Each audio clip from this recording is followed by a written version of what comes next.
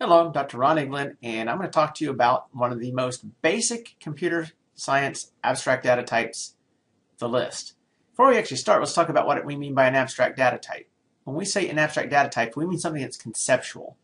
You do implement abstract data types, but if you understand the concept of the list, then the implementation, especially with something like the list, is not tremendously difficult. So first, let's look at something that most of the students will be familiar with, and that's the array. And the reason sometimes people have a hard time with the concept of the list is because they've got their head wrapped around this concept of the array. Well, you should understand what an array is. I mean, it's essentially a bin, a box with a bunch of little pieces in there that you can stick stuff in. It's indexed, typically integer indexed, even though that's not a requirement of an array. It can be indexed by other things. That you simply put data, and it's normally strongly typed, and that you would put the same thing in every bin, but that isn't even a requirement of an array itself. Some of the exercises that you might have done, like the insertion of an element into the array, kind of give you an idea of how the array operates, because if you insert an element, let's say here an element 2, well, everything is going to have to slide over 1. You have to push them over.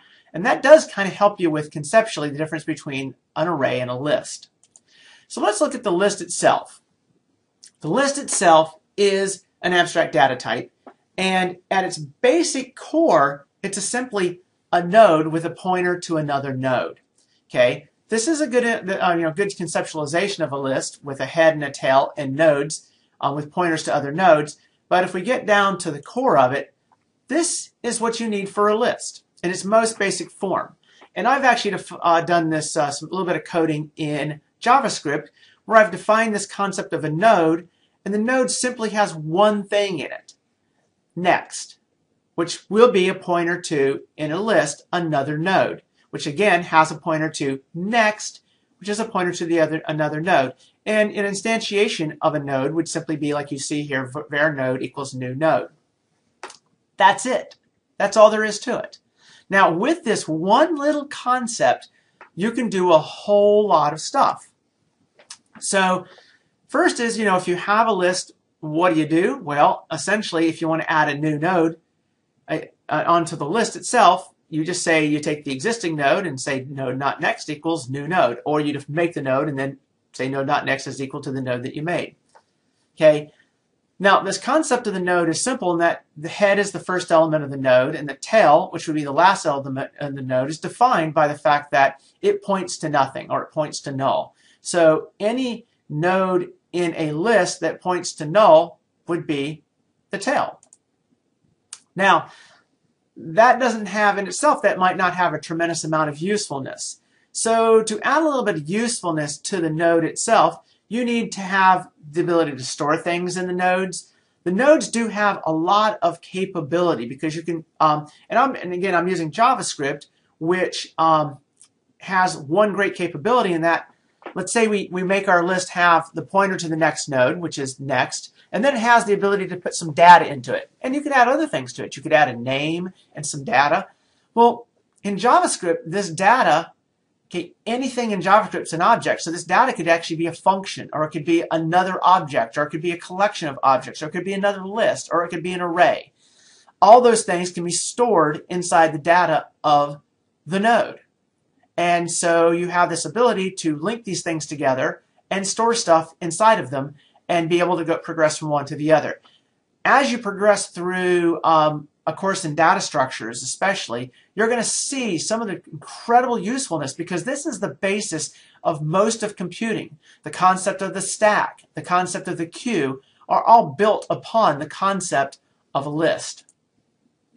So some of the things that you might want to look at, and I'm not going to cover every single aspect of the list. I actually do go through implementations of a list in another lecture that can take you through some of the things that you can do with it.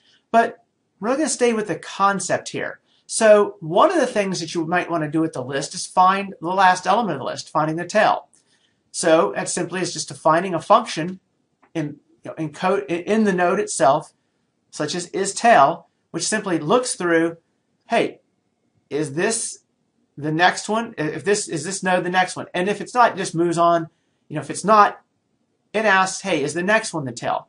Okay, simple implementation stuff.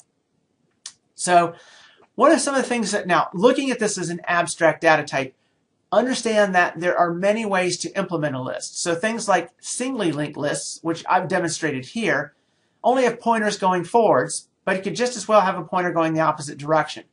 In reality, that doesn't even make any difference whatsoever. You're simply pointing the arrows to the left or pointing the arrows to the right.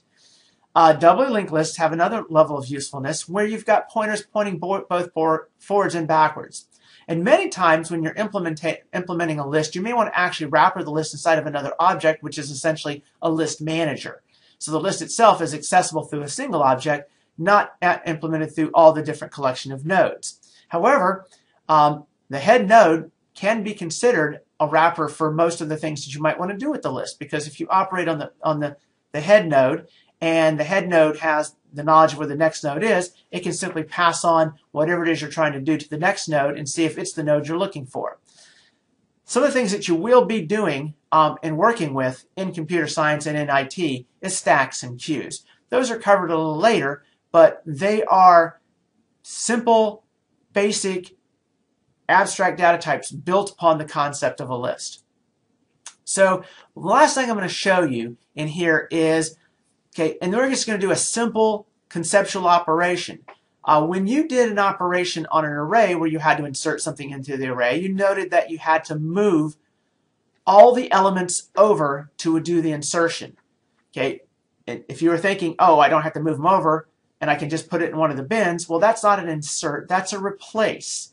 And replacing and inserting are two different things.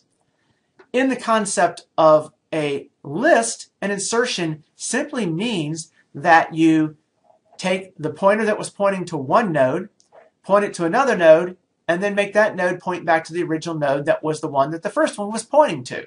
Or I said a lot there, but if you look at the diagram, it's relatively straightforward. So this should help you be able to conceptualize what we mean by a list.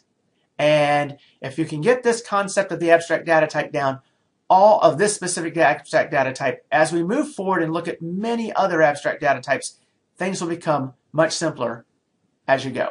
Thank you very much, and that's all you have. Hopefully good programming for all.